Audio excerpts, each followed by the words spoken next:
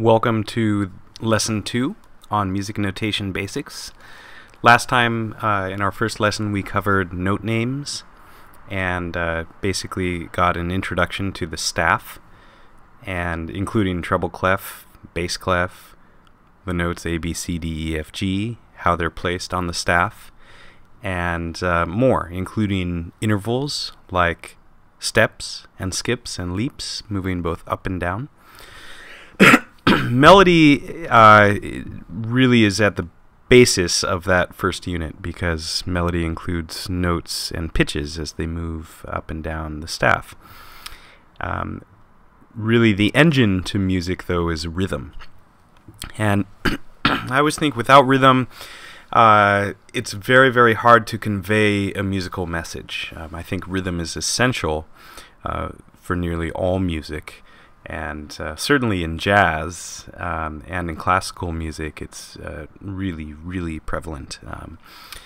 So it's also the way that if you can understand rhythm, you'll be able to play with other people, because rhythm is what unites performers in ensembles, mostly anyway. So this is going to be a very, very functional overview of rhythm and some basic rhythms and how to notate them and understand them while really working through a staff line. Keep in mind that we've gotten rid of bass clef entirely and we're only using treble clef. But really, for rhythm, to just study the rhythm, we don't need to see any clef at all, because rhythm transcends all clefs. We don't even need a staff line. But we're going to have it up there so you can get used to it. The point, though, is that that note, the first note you see, you probably already know that is the letter A. It doesn't matter if that circle is white, if it's black, if it has a stem, or if it looks any different. As long as it's on that second space with the treble clef there, it's called letter A. But that being said, because we're not concerned at all about the treble clef, we're not going to deal with whether that is functioning as an A or what. We're just going to look at how beats work and how rhythm works in general. So to get started, first of all, this first line gives a really, really quick overview of 4 different types of notes. We've got here what's called a whole note. That's the first one, a whole note, and then a half note, and then a quarter note, and then eighth note. And this is a single whole note here. This is a single half note. This is a quarter note, just one of these. And this is an eighth note. So what we end up doing is, over the course of each measure, you'll learn what a measure is in a second, we include however many notes of that type we can fit in. For instance, well, here with a whole note, you only see a single whole note, and that covers the whole measure. It's the end of the measure if you see one of these lines. These are called measure lines, also known as bar lines. And the content within each set of lines is what's in the measure, or what's in the bar. So anything in here is part of this bar. This can be called the first bar. Starting after this bar line, this is like the second bar, and it goes all the way up until this bar line. You're going to see in the second measure here, or bar, measure and bar are interchangeable, that there's enough room for 2 half notes. In the third measure, you can see how many quarter notes can fit in there. There are 4 quarter notes that can fit. And finally, in this last measure, there's a ton of notes here. Here's the end of the measure. You can count them: 1, 2, 3, 4, 5, 6, 7, 8. There are 8 eighth notes in the measure. So let's start off with a whole note, and then we'll get into more detail what all of this really means. A whole note is comprised of 4 counts, and counts can also be thought of as beats. You can beat just thinking, I'm just clapping right here into the microphone. You can also think 1, 2, 3, 4. You can think da, da, da, da. There's so many ways to feel a beat or to think of a beat. You can tap your foot. That's fine too. But either way, there are 4 of them in each measure. What determines that? It seems it's a little arbitrary. Well, it's determined by this little 4/4 sign here. And that 4/4 sign is called a time signature. And basically, what we're dealing with is the top note tells you how many, the number, and the bottom note tells you what type of beat. That's a little confusing still, but if you just remember, the top one is the number of beats, and the bottom one is the type of beats. That's a good start. So I'll tell you what it is, and then hopefully this will make more sense as we move on in the lesson. So the top number is 4, so that means there are 4 of something, and the bottom is the type. This means quarter note. You can think of it as a fraction where the bottom is 4, so it looks like 1/4. So really what we have is 4 quarter notes over the course of a measure.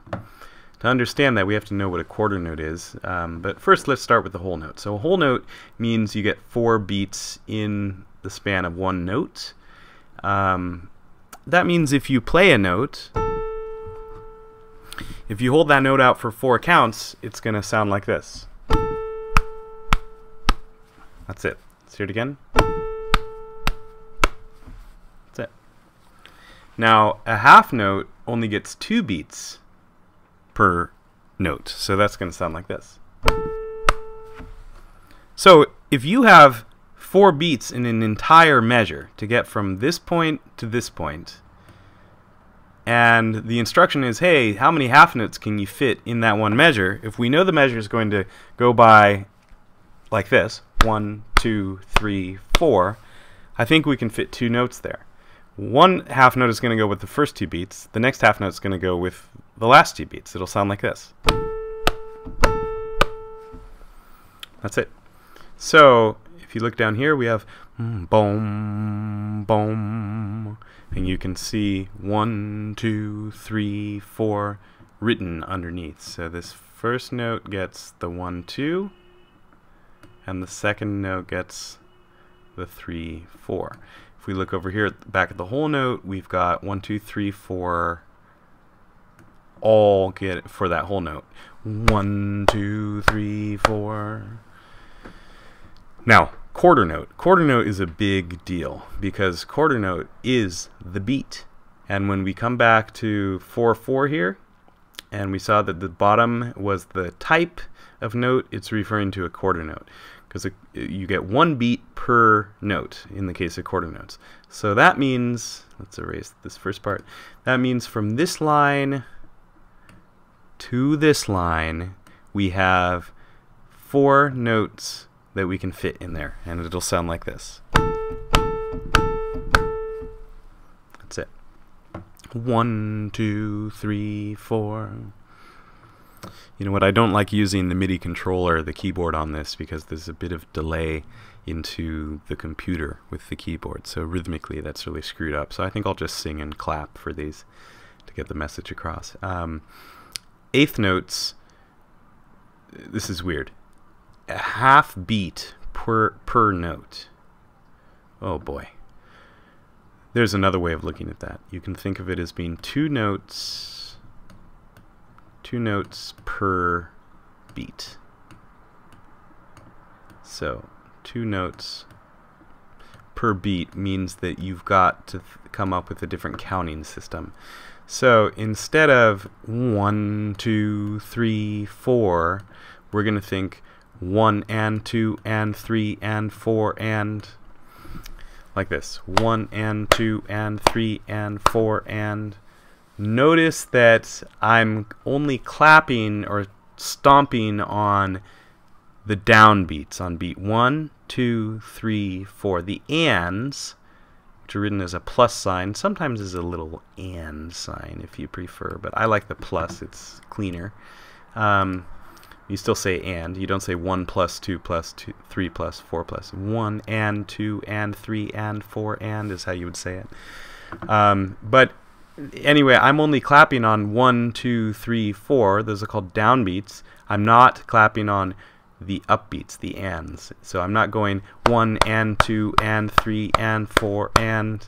That's because I want to show the notes going by while the beat is holding steady. Another way to think about this is imagine you have a floor and you have a ceiling. Here's the way an eighth note works. An eighth note starts off, and let's say there's a little ball that drops. You know, one of those super balls, one of those bouncy balls? Let's say it hits the floor.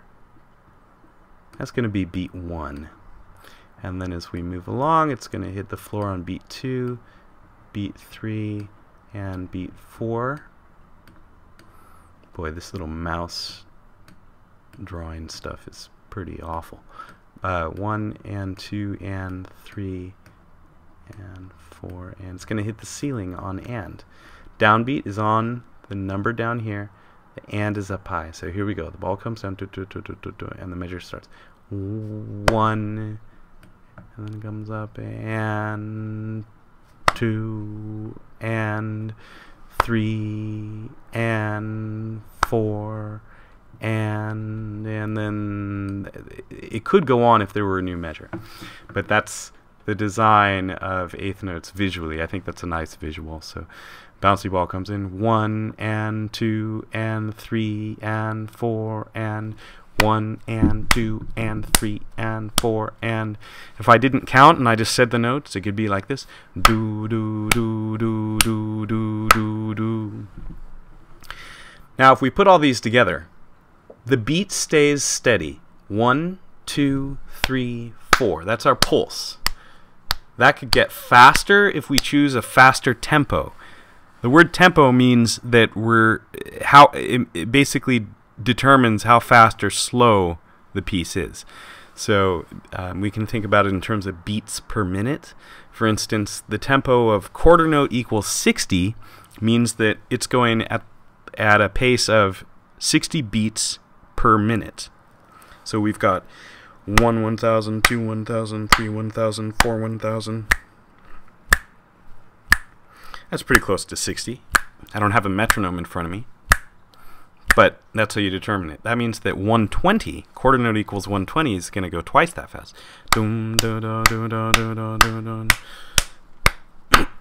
So we must be going somewhere, if we're here, 2, 3, 4.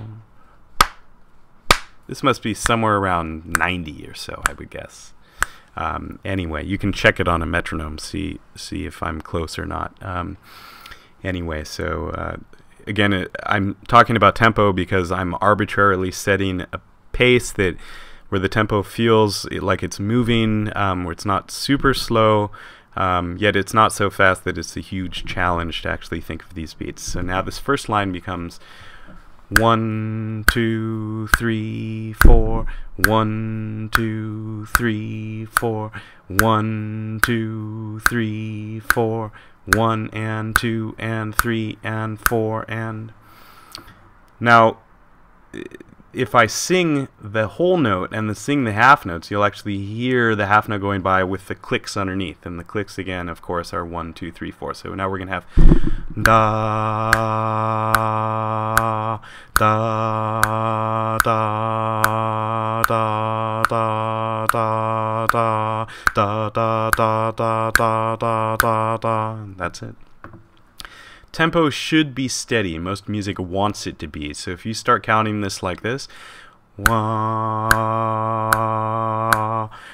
da, da, da, da, da, da, da, da, da, da, da, da, da, da. Whew, that's a mess. You should just go back, rewind the video, and listen to how unsteady all of those clicks were while you were trying to play, or while I was trying to sing the notes. Very unsteady and really just wrong. There's one more detail you should know about this first line, which is that this guy here is called a repeat sign, and this guy here is called a repeat sign. And if you watch the MIDI version of this rhythm video, you're going to see that once the computer plays to here, it goes back and it repeats it and it plays it again. And that's nice because if you're listening to MIDI playback or if you're practicing this, you can just keep repeating this passage to really get used to it and start to feel the difference between whole notes, half notes, quarter notes, and eighth notes. So here we have some examples of what it's like to just play a series of whole notes or a series of half notes, series of quarter notes, series of eighth notes. We're not going to do these in the lesson. I want you to watch, make sure you've watched the MIDI video and then tried these on your own, trying to keep a steady pulse. I recommend don't just play on your instrument, but also sing and clap or tap your foot, trying to develop a really steady beat. Most people can develop it for a measure, but it's hard to keep going measure after measure. It's also, eighth notes tend to be a little more challenging too, but you'll get the hang of it as long as you think slowly. The pace that I was doing is not the best practice pace to start off with. Okay, it's the tempo I think is too fast. If you start like this, 1 and 2 and 3 and 4 and that takes some coordination, believe it or not. So a better tempo is going to be nice and slow. 1 and 2 and 3 and 4 and 1 and 2 and 3 and 4 and etc. Breathing, just breathe wherever you can, just to get the hang of it. So now we move on to page 2. If you've already listened to the MIDI playback, this is hilarious because nothing plays back. These are all rests, and these are just in here to show you what rests look like. So one thing to notice is that eighth rests look very different than any other rest. I got this little dot with this kind of like lightning little lines coming off of it, whatever. I guess quarter rests even looks more like lightnings. Again, quarter rests look very different than others. People also draw rests in different ways. So you might see someone draw an eighth rest and it looks more like that. Someone else draws it and it looks more like this. Someone might draw a quarter rest like that. I tend to draw them a little bit like that. Other people go like that. No, not that bad. But the point is that when you start looking at manuscript, you got to get used to how copyists are drawing their rests and things. And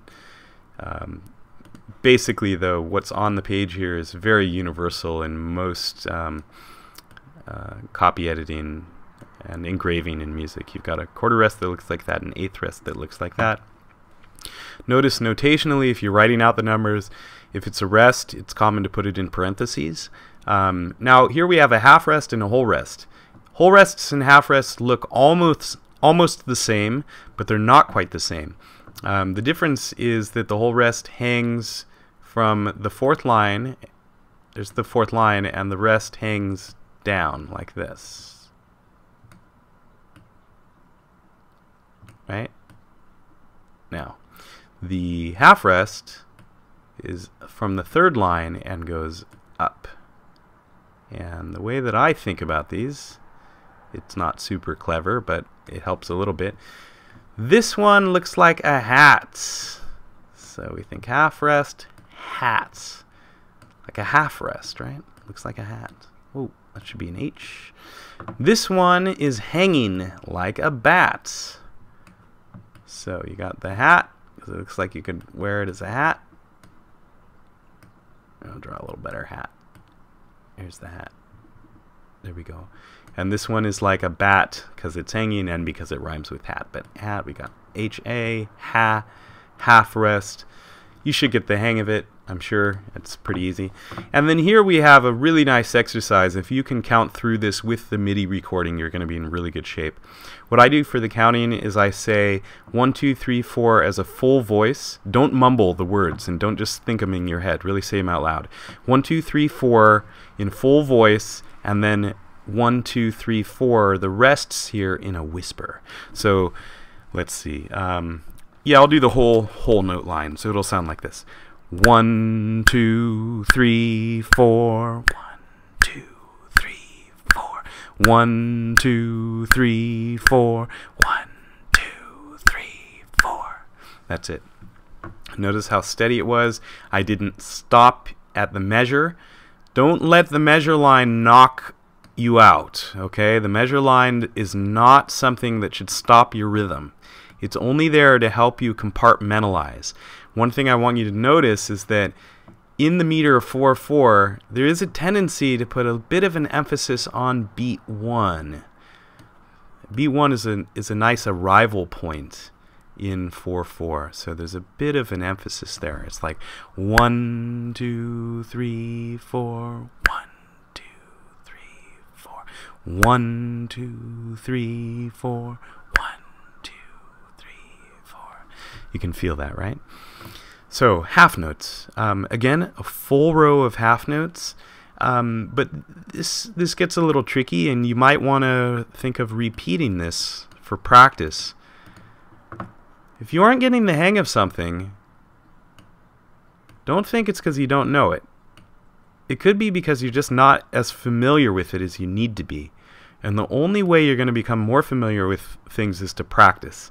So once you get the hang of something, practice it even more and more. Don't just think, oh, okay, I got it. Let me move on.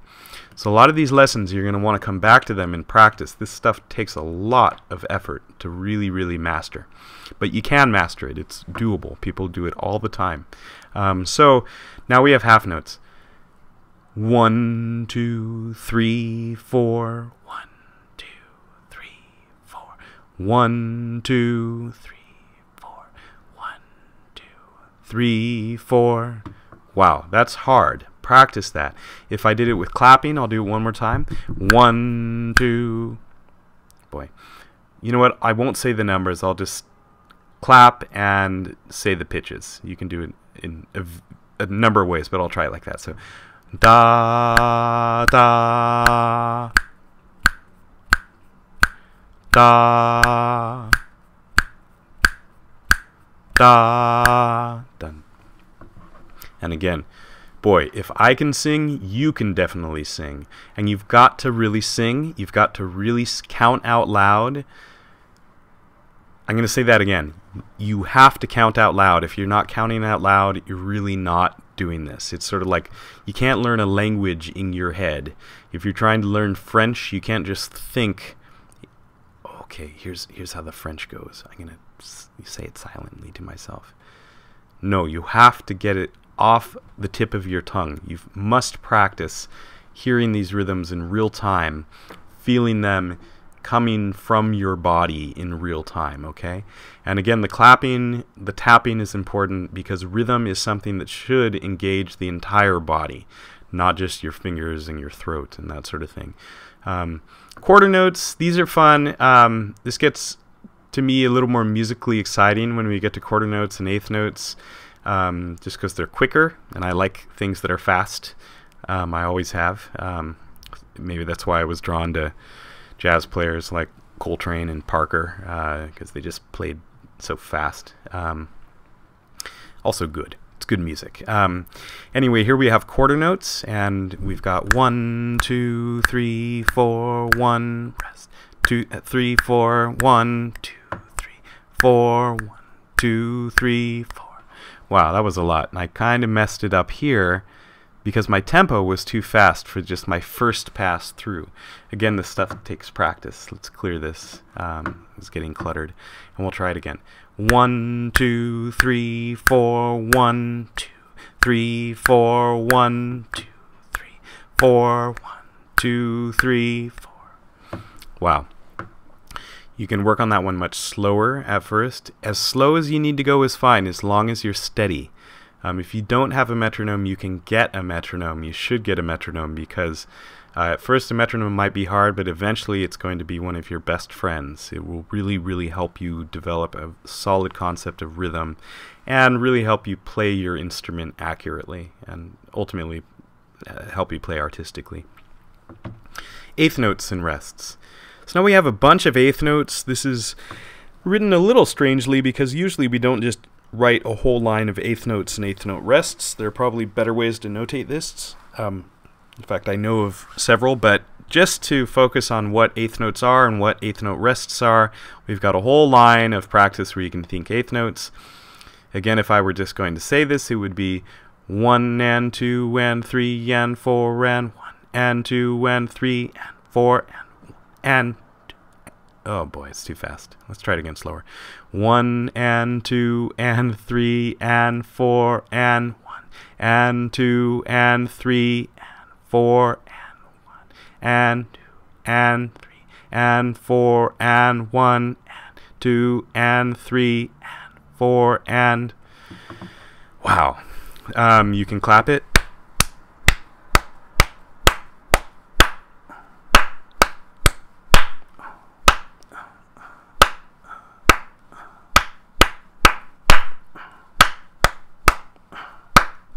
You might hear me grunting a little bit in the rests there. That was another way of practicing through this, where you do play, or you do clap every beat and then sort of give a little in the spaces there, a little. So 1 and 2 and 3 and 4 and 1, 2 and 3, 4. Another way to do it, of course, is the way that we did it up here, where you go clapping on just the downbeats. 1 and 2 and 3 and 4 and 1 and 2 and 3 and 4 and...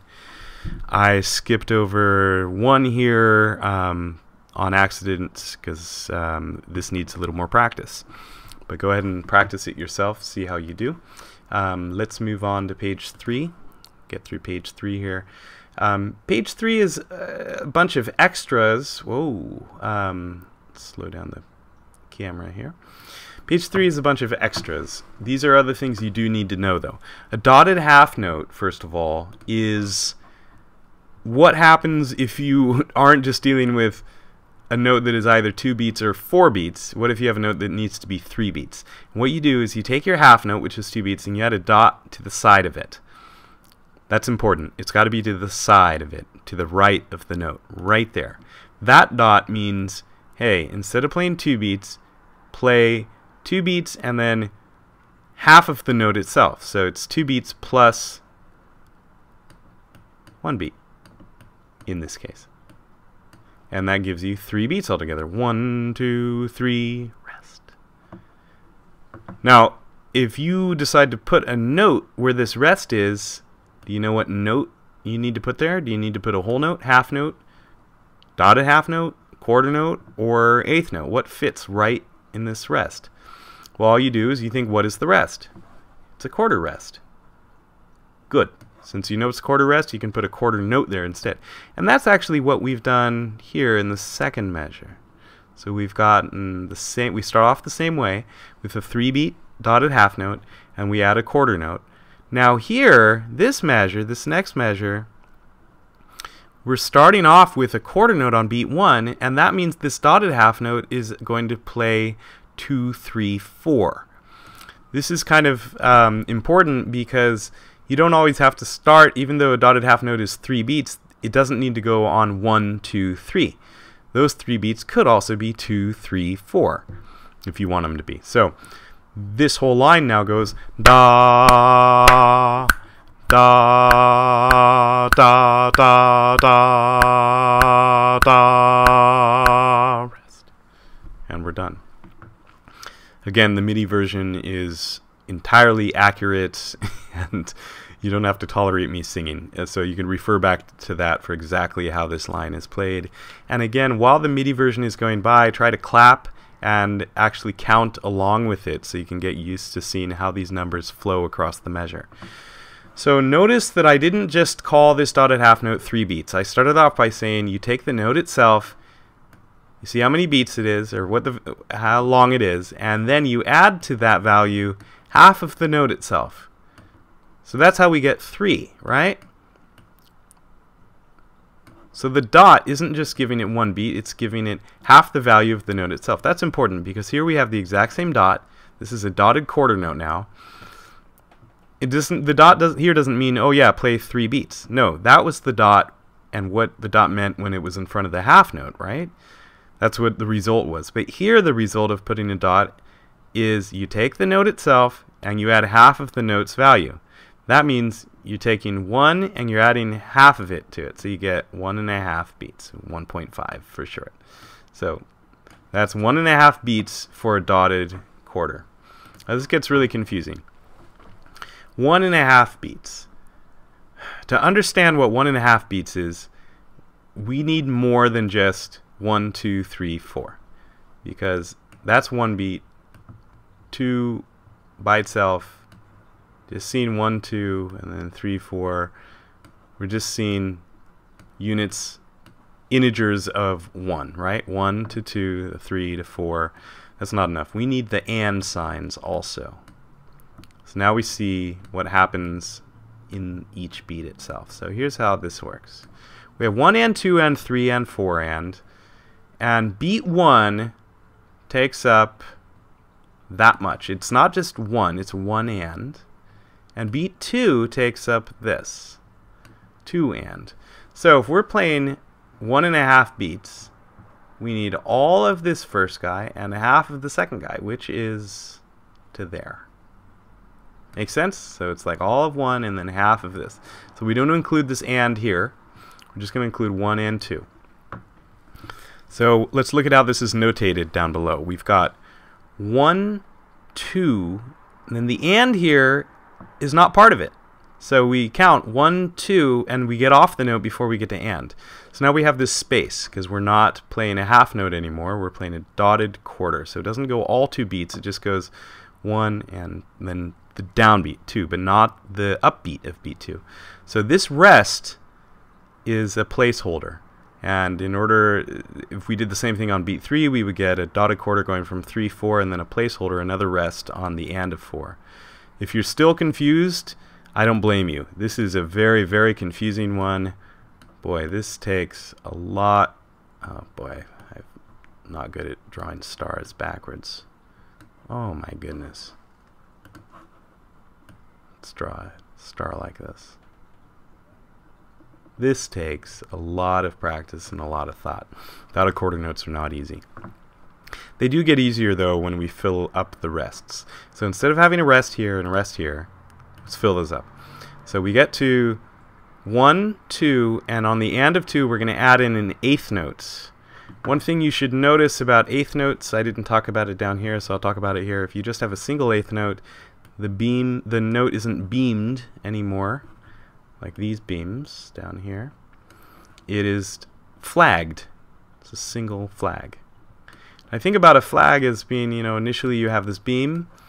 What if you don't? What about if instead of a beam, you've got, let's take the beam off here.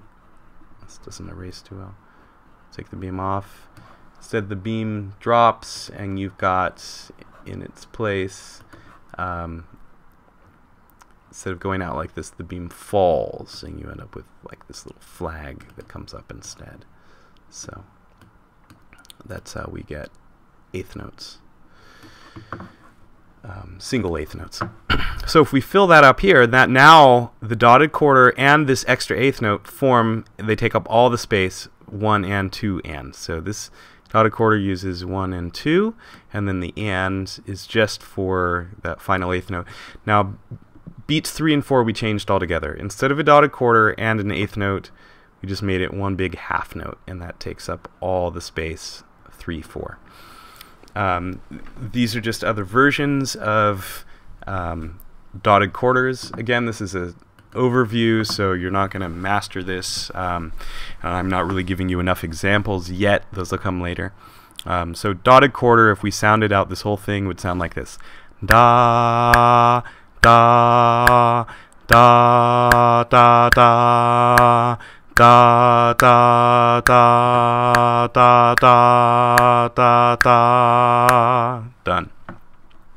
Let's go back to this first one. You're going to hear da space, da space. There's a little bit of a rest there, right? Da da. Now measure 2. This is where you really get into a very characteristic dotted quarter sound. Da da da. Think about music like Little Drummer Boy, boom, boom, boom, boom, right? Do, do, do, do, do, da, da, dum, dum. Do, do, do, do, do, do, do, da, da, dum, dum. So again, the beginning, that first little bit, do, dum bum. Here, you're going to hear that dotted kind of lilt of a rhythm. Da da da da da da da. Very nice rhythm to learn. Let's finish this up. 16th notes. 1, 2, 3, 4 E and a 1, 2 E and a 3, 4. Oh, I'm seeing a misplaced 1 there. Let's cross this off.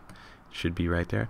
So again, we got 1, 2, 3, 4 E and a 1, 2 E and a 3, 4. These are all a little bit misaligned. We'll get there. So you've got 1, 2, 3, da ga da ga da da ga da ga da. And if we clap that out, 1, 2, 3, 4 E and a 1, 2 E and a 3, 4. Da da da da da da da da da da da da da. Of course, because we have 4 notes now, we need, in one beat, we need more sounds. So 4 E and a gives us our 4 sounds we can use.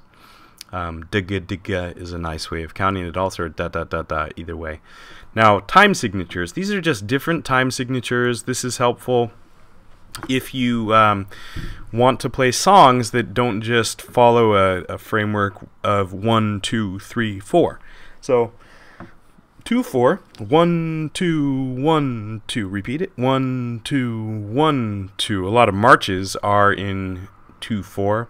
Da da da da da da da da da da da. Yo dun da dun dun dun dun dun dun. 1, 2, 1, 2, 1, 2, 1, 2. Was I just saying 3, 4? I meant 1, 2, 1, 2. And 3, 4 over here we have 1, 2, 3, 1, 2, 3. And think about like waltzes. Jom bum bum dum. Yom bum dum da da da di yom da di yom do yo do di yom bo do yom boom boom boom. Go a little bit faster, you get a tune like My Favorite Things. Yo dum bum ba dum bum yo ba dum ba dum do be ba di dum bum yo zoga doga di dum yo di da do di da do di da. 1, 2, 3, 1, 2, 3, 1, 2, 3, 1, 2, 3, 1, 2, 3 da ba da boom boom da ba da. 1, 2, 3. 4, 4 we've done. 5, 4. Maybe the most classic jazz example of this is Take 5. 1, 2, 3, 4, 5. 1, 2, 3, 4, 5. Dong ga dong gong gong gong gong. Dong dong dong ga dong gong. Dong ga dong. Dooba dooba dooba da ba da. Boom boom boom. Boom boom. Boom boom. 1, 2, 3, 4, 5. 1, 2, 3, 4, 5. 1, 2, 3, 4, 5. 1. In the example here, we have 5 quarter notes and a dotted half, and then a dotted, then a half rest. So 1, 2, 3, 4, 5. 1, 2, 3, rest, rest. And that's it. So study hard, and we'll move on from here to actually get to some real entire melodies and work from there with notes in action.